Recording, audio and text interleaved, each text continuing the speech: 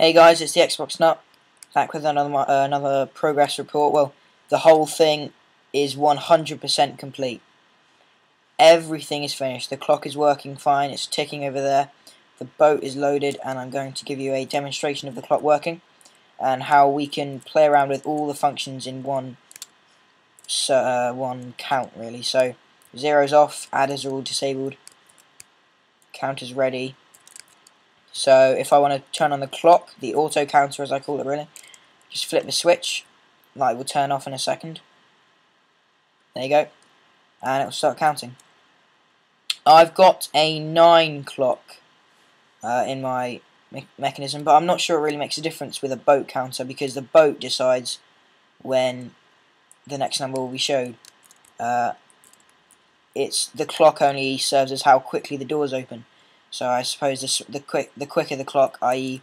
the smaller, the less number of inverters. So a 9 clock is slower than a 5 clock because it takes longer to go around. So the faster the clock or the less number of inverters, the more rapidly the doors will open, meaning that the boat will go through faster really. But I like how mine works out because there's a long delay so that you can watch the number and a quick load up of the next number.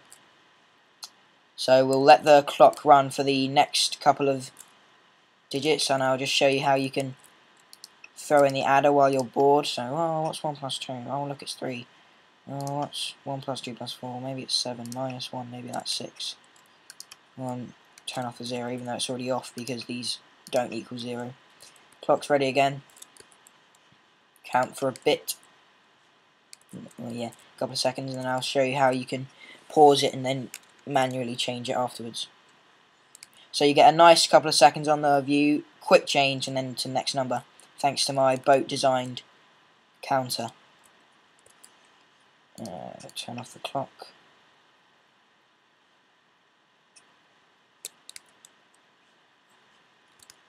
Clock is running, but I'll give you a demonstration. Give you a quick talk about it, how it works later. In fact, yeah, I'll do that later, in case for those people who just want to see the demonstration. Still works, even with the manual, even though the clock was running halfway through. And likewise, you can keep running the clock. 8, 9, evil chicken. He's trying to push me off. And 0. Alright, so I'll give you a talk about the clock now.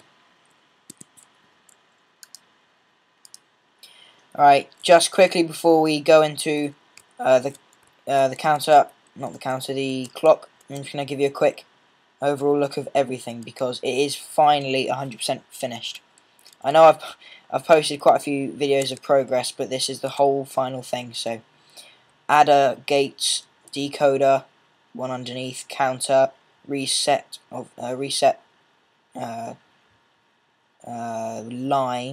line of the counter and the clock. Clock is significantly smaller than anything else, and so you can barely notice the difference. And it's just getting dark, so I'll wait till morning before I go in depth of the clock. Most of you will probably know about it, so no one will blame me if you stop watching now, because the last little bit will be explaining the clock.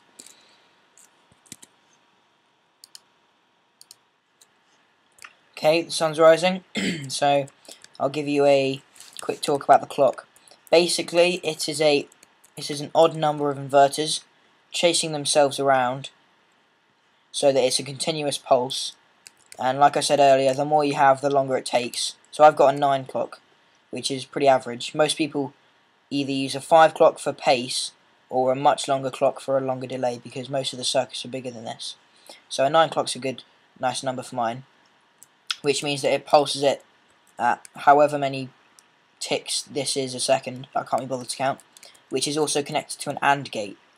Now what this means is that the manual button will be pressed and go down here, turning this on, so the doors will open for as long as the button is pressed, and then when it goes off, the doors will shut again, which makes a manual counter. With the AND gate, i.e. the switch of the auto counter on, it permanently turns this on, which means the counter, every time it flashes, instead of not doing anything, each time it goes black there and there, a door will be opened, therefore the boat will go through. So I'll show you how that works while the clock is running. If I can actually get up here. Yeah, I made each of the input buttons or switches or torches, whatever, dirt, so we can actually see more clearly that they're actually there.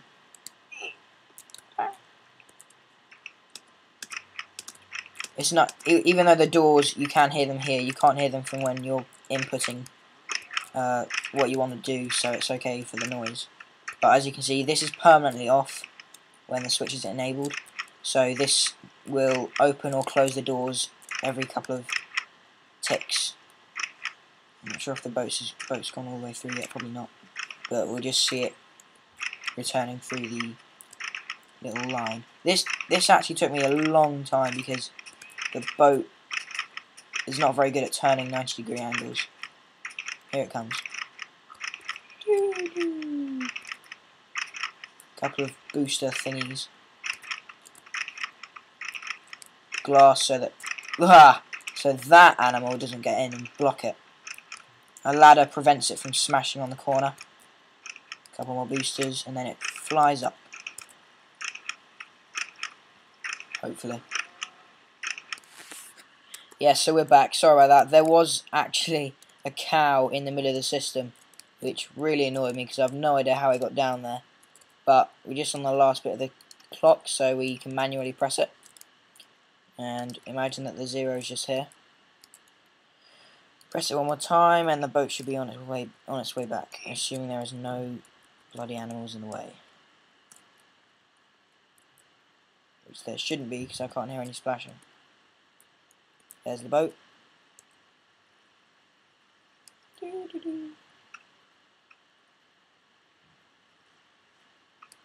90-degree turn. Goes under, gets propelled back up, and goes back into circulation. That's why the light turns on for a second, and then goes back off. So, with the clock here, that's it permanently on. Oops. There. Nope. There.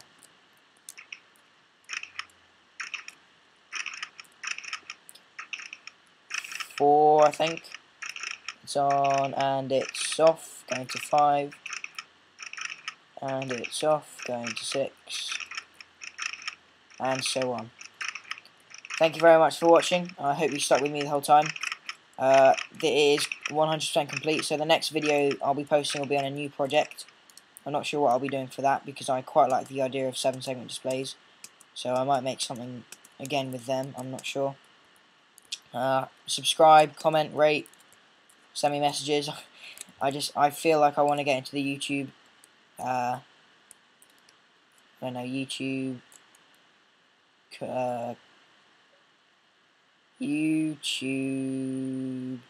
something.